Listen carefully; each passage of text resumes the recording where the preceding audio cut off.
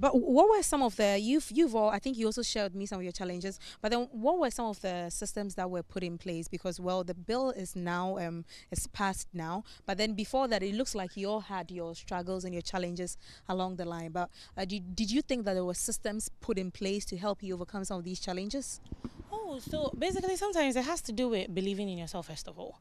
If for instance, if you're going to do something or you're running for a position and then you want people to vote for you, and you come and you're like, I don't think I believe in myself, and I don't think I can do it. Oh, in the beginning you have already succumbed to a certain theory, a certain fear, so you don't really have that kind of vim to even go for it more. So I believe that it has to do with you having a personal belief that you can actually do it, because if you have that personal belief that you can do it, others also, it catches them. It's like a fire.